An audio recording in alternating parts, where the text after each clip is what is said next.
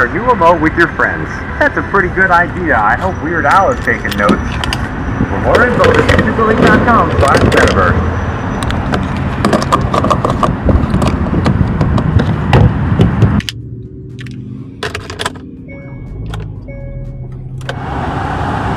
$52 to fill up a tank. Fill up the tank. Things are getting out of hand.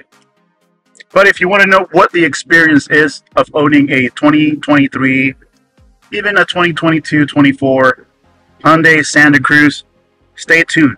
I'm going to go over ownership cost, maintenance cost, and the whole total experience of owning this car. So please stay tuned, watch the whole video, and let's get going.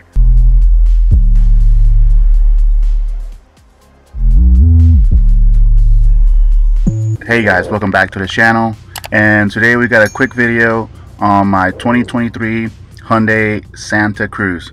Now I've had this vehicle now for almost a year, and the reason I'm making this video is going to be a 25,000 mile update. So in a year, I put 25,000 miles on this car. I've used it every day to go to work. My work commute is around 30 minutes, and that is going there and coming back.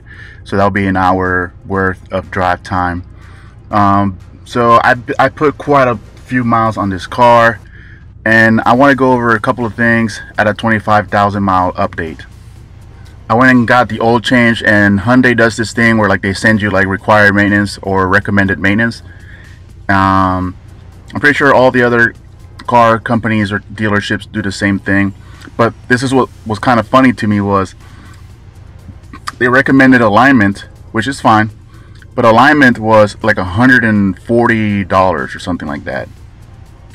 And then they recommended wiper blade replacement, and the wiper blades were $89 to replace. So wondering, like, you could replace your own wipers for less than that. That was $89, and I was like, I'm not paying for that. That sounds dumb, like something I could change, like changing your cabin filter or your engine filter or your own oil change. But if they're gonna do it for free, why should I do it? But maintenance wise, that's it. That's been it. Yesterday I had a nail go into one of my tires, and I had to get that repaired. That was around $32 for a patch, and that's about it with maintenance. I haven't really done much maintenance or required maintenance for this car. One thing that I would mention is the tires.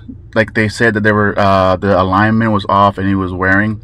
So around 25,000 miles, my old CR-V, the tires were already showing their age, and they were wearing out super fast. This car, however, that is not happening. You can just see uneven wear, which I do have to get that alignment done. But yeah, and then gas. So gas, this car I put around $40 every week. Around there, maybe twice, depends on how much I drive. So I've been spending around $60 to $70 a week on this car on gas. So I've been average, let me see where it is. It says 25 miles per gallon, so that's about it. I like the assisted handle, or the assisted steering wheel thing, you know, where it keeps you in between the lane on the road. I like that, but one of the things that I found with this car is that after using it for a while, the motor starts to make a weird noise, and I don't know what's all that about, but regardless, you can't barely hear it, but I could hear it because I have like super good hearing, I guess. But yeah, we do have, I don't know if you can see it right there on the camera, we have the 25,000 miles already. So, you know, lots of use, lots of time behind the wheel. So I haven't really cleaned this car like within a week, like interior wise. So you could see like all the dust and stuff on the dash. But that's nothing. I think all the cars have that kind of thing with this center console with the big screen. They get all dirty, full of dust. So let's talk about things that I do miss on my old cars. I don't miss having a moonroof or a panoramic moonroof, but I do miss having the dual climate zone, and that's something that you don't get on the base model. On the base models, you just get one zone, and you don't even get rear vents. So your passengers in the back don't get rear vents. It's kind of a thing because I have a daughter. She sits in the back, and sometimes we have to put the vents slightly up and to the center so that air goes to the back. I do miss the lane, not the lane, but the pace keeping, that radar that they put on the front of the cars that keeps the distance between the car in front of you. I do miss it, but it's something that I could live without. It's just something that at convenience, you know, like you just turn on your cruise control, your car basically drives for you. I've considered going up a trim, but every time I just think about payments and going up on payments again, I just think it's kind of ridiculous to do so for just slight convenience. Another convenience that I really do miss is having that self-dimming rear view mirror. My Toyota Camry, my Solera has it, and it's something really convenient, especially when people are driving around with like aftermarket LED headlights that are blinding you left and right, or driving around with their high beams on because they are having one of their lights is burnt out, so they just turn their high beams thinking that, oh well, you know, now I have all my headlights working, but they're blinding everybody on the road. The looks, I've gotten a lot of compliments with this car. I've gotten a lot of interested people talking about it, and I've also gotten a lot of polarizing comments. For example, yesterday when I went to get the tire changed, one of the guys said, oh man, this car is driving me nuts. And I'm like, what are you talking about? And he's like, well, when I look at it from the front, it looks like a car. When I look at it on the side, it looks like an SUV. And then when I look at it from the back, it's a truck. And basically, he wasn't making fun of the car. He was just like explaining why he kind of gets weirded out by the car. And he asked me like, is it a good car? And I was like, well, once you have it, you know, you really don't know what to do without it. So that's basically how I explain this car to people. It's small, but fits a family of 3 and a dog.